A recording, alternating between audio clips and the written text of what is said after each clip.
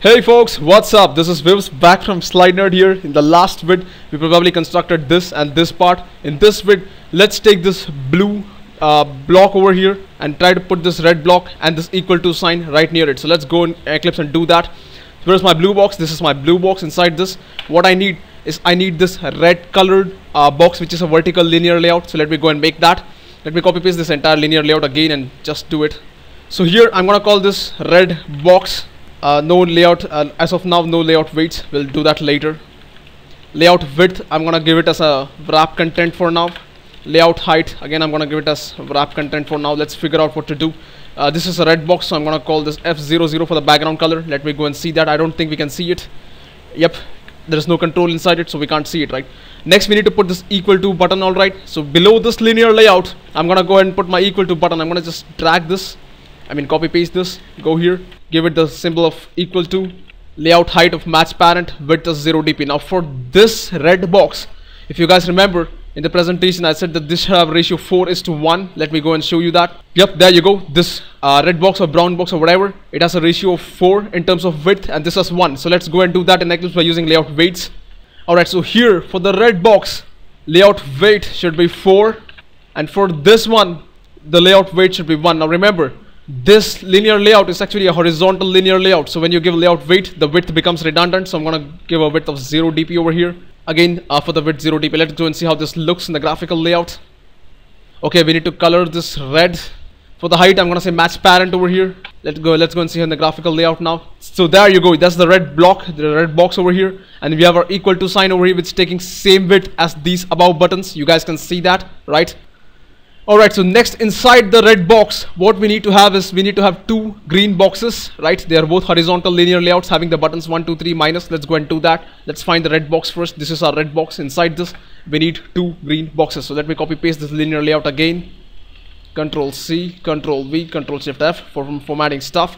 I'll call this green box number 3 because I think we already have enough green boxes in our project. And for the color, I'll say 0F0 for the green color. Gonna copy paste this linear layout again for the next one. Call this green box number 4.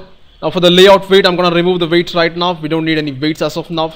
Okay, so since this is a vertical linear layout, our red box orientation needs to be vertical. As you guys can see, this red box is vertical. We need to set orientation over here by saying and or orientation vertical.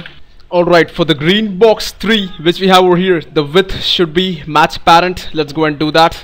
The height should be 0 dp because we're gonna give a layout weight to this, a layout weight of 1. The reason is this green box and this green box should take up equal space vertically, right? 1:1.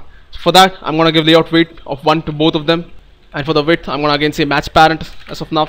For the height, it's gonna be 0 dp here in the bottom one. Color, let's give 0, say 90 to give a dark green color. So this green box and this green box will look a bit distinct, right? So let's go and see how this looks in our graphical layout. Well, there you go. You guys can see that. It's perfectly clear, right? We have this green box over here. Alright, so now inside this two green boxes that we created just now, we need to have 1, 2, 3 and this minus sign in the first one and 0 dot and plus in the next one. So let's go and do that. 1, 2, 3 and the minus. We need 4 buttons, right? So let's go and copy paste 4 buttons from above. That should go inside our green box number 3, I believe. I'm not sure which number it is. Yep, green box number 3, that is right over here. Inside this, I'm gonna go paste that, Control Shift F to format stuff. For the Android text, it's gonna be 1, 2, 3 and the minus sign, right? Now all these buttons should take up equal space horizontally. So for that, there's a layout weight of 1. And the height is match parent because they should fill this green box vertically in the complete fashion, right? And then what we have is we have a width of 0 dp because our main linear layout, that is the green box 3, which is horizontal in nature. So if you remember that rule where horizontal linear layout, you have children, you have layout weight, then the width is 0 dp, right? That's a rule. So now if you go to the graphical layout over here, you can see 1, 2, 3 and the minus sign coming up. The same thing we need to copy paste for 0 dot and the plus. So let's do that. I'm gonna copy 3 buttons from here. And that should go inside this green box which we see over here, which is actually our green box number 4, if I believe. Yep, there you go. Copy paste that, Control Shift F to format stuff. Here we have 0 dot and then we have our plus sign, right? So let's go and see how that looks in the graphical layout. As you guys can see, this is probably screwed because we have given layout weight of 1 to each of them, so it's taking equal width. But what we want is we want 0 to be double compared to these two, compared to a normal button, right? So we need to give this a layout weight of 2. a layout weight of 1 to this and a layout weight of 1 to this. So let's go and do that in the code by going here to the 0 button, give that a layout weight of 2, 1, 1. So let's go and see how that looks at the graphical layout, and bam, there you go guys. That's our user interface for the calculator. It's almost complete except for the colors and the fonts, but otherwise this is completely done. So in the next vid, I'm gonna go change the colors, change the fonts, and make it look just the way you see over here. Alright, so if you like what you saw, please subscribe to my channel, comment, let me know your thoughts. I would love to hear from you guys. Thanks for watching. I'll catch you guys in the next vid.